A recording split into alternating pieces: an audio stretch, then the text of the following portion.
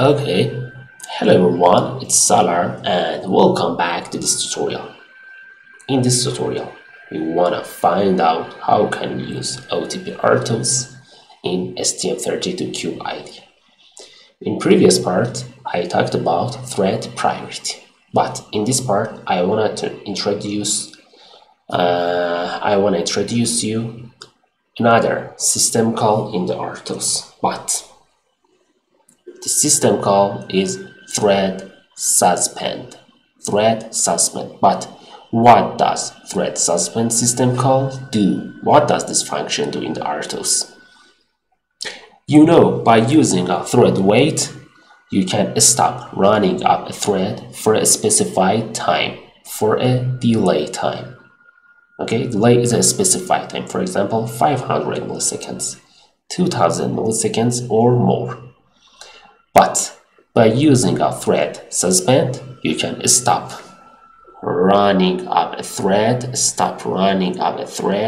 for an unspecified time.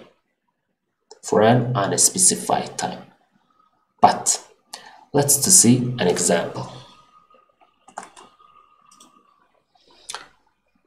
Here is an example. I have two threads, thread 1 and thread 2. The priority of thread 1 is high and priority of thread 2 is normal. And this is the implementation of thread functions. In thread function 1, I want to suspend the running of thread 1 by using a thread suspend function or system call. Okay, so let's build the project and debug that. The project has been built with no error. Let's debug that.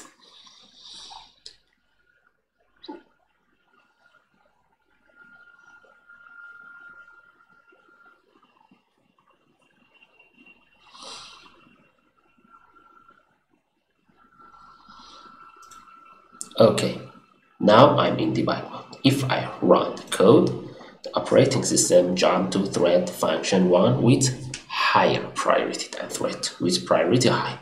But if I run this function, thread suspend, to suspend thread 1, the operating system jump to thread function 2, because now thread 1 has suspended.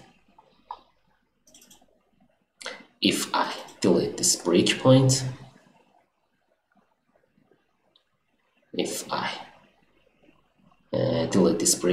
and run the code, the RTOS doesn't return to thread function 1 and always run thread function 2.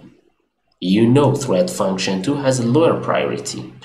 The priority of thread function 2 is normal, but always the RTOS run thread 2. Why? Because thread 1 has been suspended for an unspecified time. Okay? And at this time, the RTOS just run thread function 2. But how can I return thread 1 to ready list and run that? Let's stop it and back to the slide. By using another system call or RTOS function, you can return a suspended thread to ready list by using a thread resume system call. Thread resume system call. Okay, let's see an example. Now, if I add another line here and resume thread 1 another time to the ready list, we can another time run thread function 2. Okay, so let's build this project and debug that. Okay, Now the project has been built with no error and no warnings. Let's debug the project.